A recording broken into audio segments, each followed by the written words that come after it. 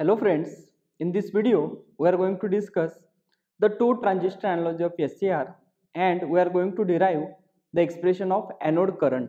Okay, so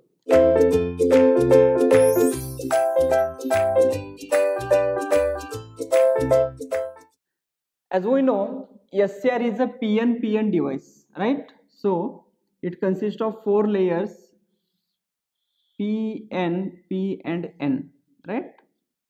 So it is a PN. So P, N, P and N. Okay, so it is a PN device. Terminals are anode, cathode and gate, right? Further, this structure, which is a PN, we can divide the inner two layers, right, as a 50% at this side, 50% at the second side. Okay, so can we draw this structure as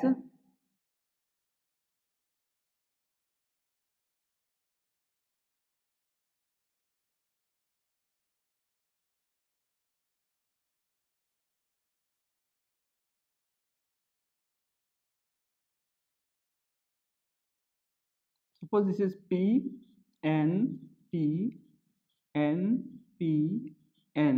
right?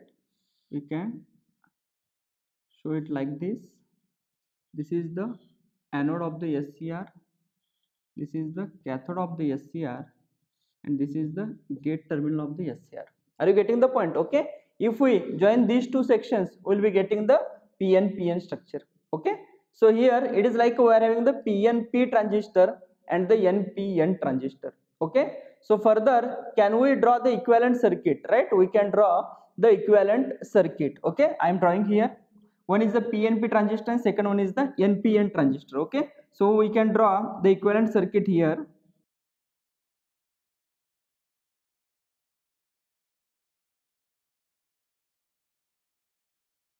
This is the anode, gate and cathode. Okay, so this one is the PNP transistor, so PNP transistor, and this is the NPN transistor, right? So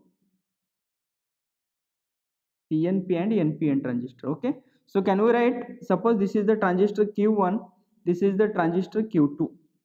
Okay, next, so further we can write the current here is IA, that is the current flowing through the SCR, which is equal to IA. Okay, current flowing through the cathode is a IK, current flowing through the gate is a IG. Okay, so here also we can write this current is IG, this current is IA, this current is IK.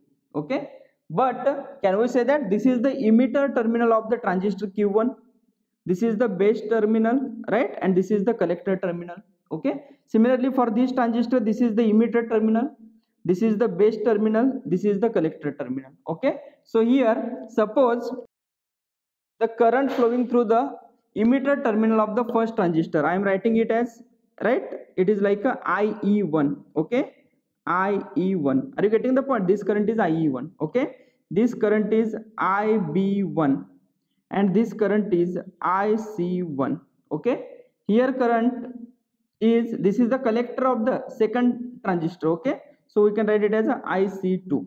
Okay, this is like a IB2 and this one is like IK, which is equal to your IE2.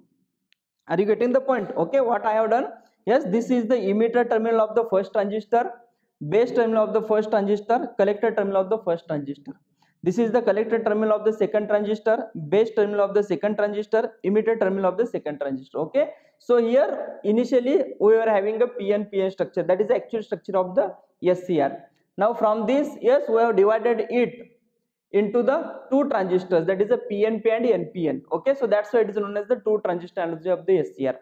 The basic purpose of this theory is it gives the mathematical proof for the it gives the mathematical proof to understand how the current increases from leakage current to the high value when we circulate a small amount of gate current in the gate cathode circuitry. Okay, So yes, so this is the equivalent circuit of the SCR, equivalent circuit of the SCR, okay, which is the two transistor analogy of the SCR, okay.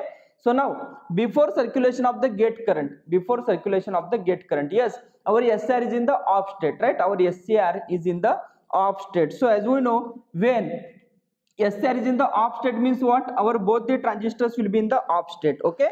SCR is in the off state means what? Both the transistors will be in the off state, okay. So now as we know in transistor, right, as we know in a transistor, yes, during off state we know it is a IC is equal to alpha into IE plus ICBO, okay, ICBO, right, alpha into IE plus ICBO, okay. This is the expression which is valid for all the transistors, okay, during its off state, okay.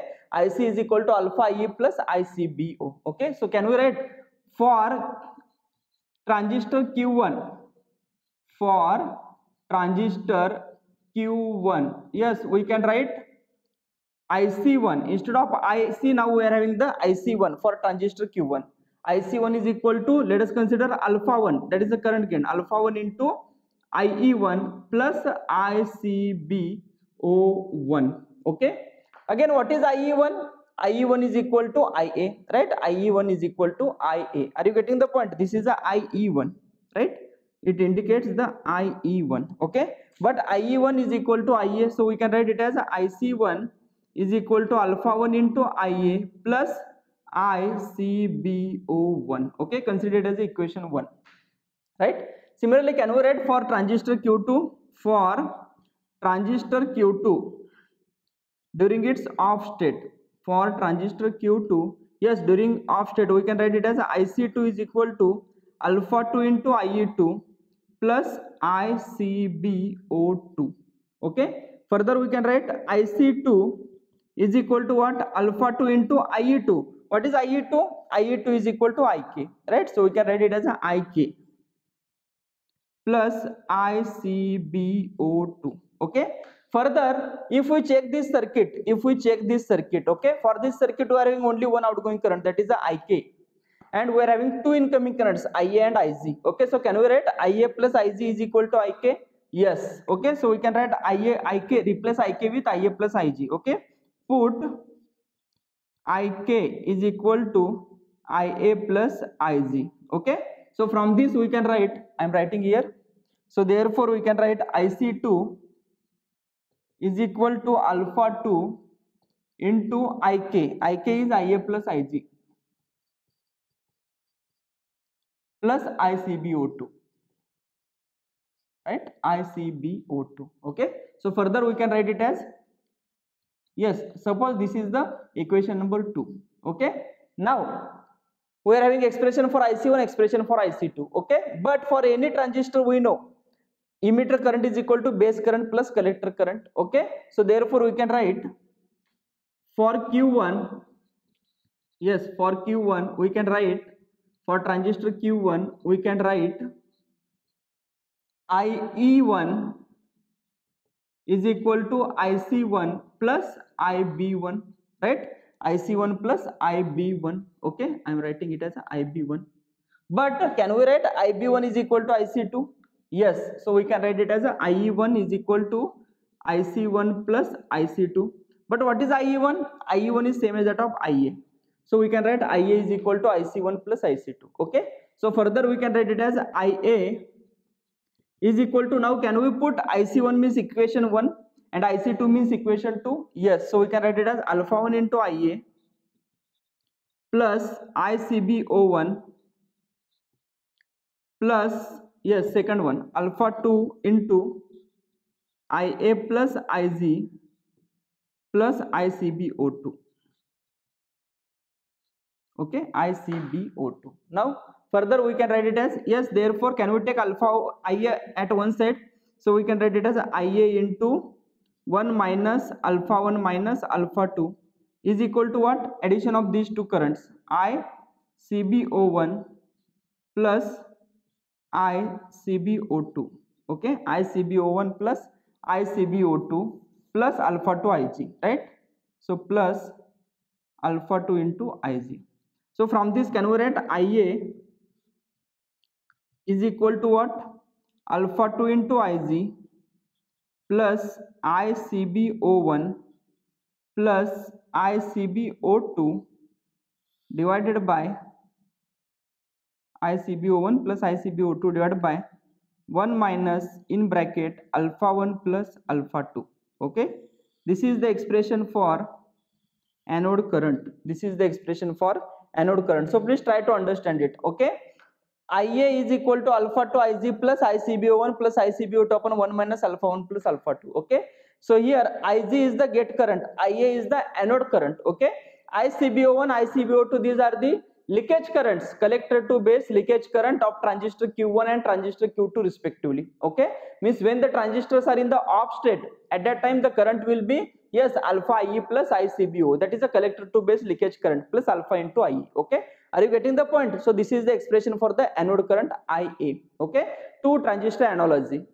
Is this clear? So we started with a SCR with as a 4-layer 3-junction device, that is a PNPN. After that we have divided the 4 layers as PNP and the NPN. After that we have drawn the equivalent circuit. Okay, and by using the transistor theory, yes, we have derived the expression for the anode current Ia. This expression is very important. Expression is very important. Okay, now in the next video we are going to discuss, right, with the help of this expression, how the anode current builds from leakage current to the high value. Okay, when a small amount of gate current is circulated into the gate cathode circuitry. Okay, that is nothing but actually the significance of two transistor analogy of SCR.